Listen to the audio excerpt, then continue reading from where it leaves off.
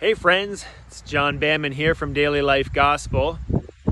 I just went to take my tractor to a friend's house to pick up a tiller to till my garden because the harvest is past and we've already gathered everything in. We've taken in our corn and we've taken in our tomatoes and we've taken in our peppers and our cucumbers, our beans and our peas and all of our vegetables.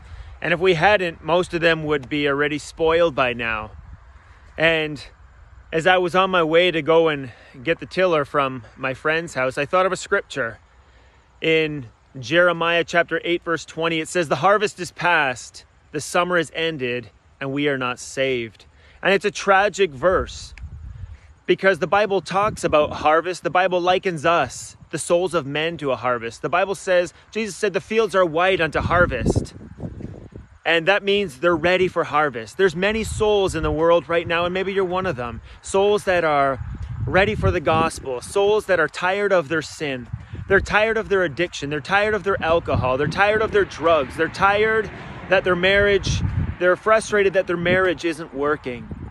And their sins seem to be keeping them in bondage, and they want to be free. They want to be free from their addictions. They want to be free from their empty and vain religion. Even men in religion are so empty, and they just wish that they had peace with God. They wish they knew that their sins were forgiven. They wish that they could know for sure that God would accept them. And so it's a tragedy when we think of a harvest that is past. And I'm going to be tilling in our garden today. Now, if I had done that in June or July or August, you'd think I'm crazy. I wouldn't do it in June. I wouldn't do it in July or August. I wouldn't recommend you to do that because there's many precious vegetables in your garden at that time. But the harvest is past now, and that's why I'm tilling down my garden. And there's coming a day when the harvest will be past. There's coming a day when the harvest will be past in your life, and all that's left is to trample it underfoot. All that's left is to till it under. All that's left is the judgment. I'm standing just in front of a pumpkin patch here, and they're all lined up. And I'm guessing that they're getting ready to be taken off the field shortly. But if you leave these pumpkins here just a couple more months, they're all going to go to waste. Time is of the essence. And so it is with your life. This is the harvest time. This is the time when Jesus stands with his arms open wide and he's calling you. And he's saying, if you're thirsty, if you're hungry, if you want to be free from your sin, come to me and I will set you free. Jesus wants to save you. He wants to gather you into his barn, so to speak, with all the good crop. He wants to rejoice over you as a farmer does at the harvest party when he's had a good season. God wants to rejoice over you and make you his very own. But this is the time of the harvest. Do you hear his voice? Jesus said, if I be lifted up from the earth, I will draw all men unto me. And Jesus has been lifted up from the earth and he's drawing you to himself, is he not? He wants to save you.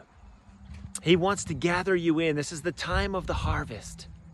Will you respond? Will you come to Jesus? He's done it all. He's paid the full price. He shed his blood on the cross for your sins and made an atonement and a payment for your sins. Will you come to Jesus now before the harvest is over, before it's too late? I want to encourage you. Don't wait. Don't put off the day of your salvation because the Bible says today if you hear his voice, harden not your heart. Don't allow your soul to be spoiled. Don't wait until it is too late. Many have waited until it was too late. They chanced it with their life. They chanced it. And they weren't given as many days as they hoped to have. They weren't given as many days as they desired.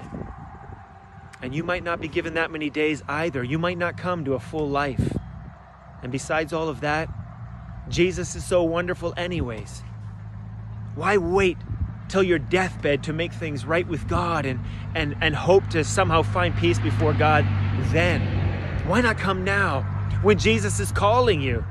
When Jesus is bidding you, come unto me. All ye that weary and are heavy laden, I will give you rest for your souls. As many as come to me, I will in no wise cast out. God wants to save you. God loves you. Do you want to be free from sin? It's good news. I have good news for you. Jesus wants you to be free from sin too, and he can make you free from sin. So I just want to encourage you today. It's harvest time. People are gathering in the harvest everywhere. And God also has a harvest and you're a part of it. Will you come? Will you be reaped for the Lord, so to speak? I want to encourage you. Turn your eyes to Jesus. Cry out to him and make him the Lord of your life. God bless you.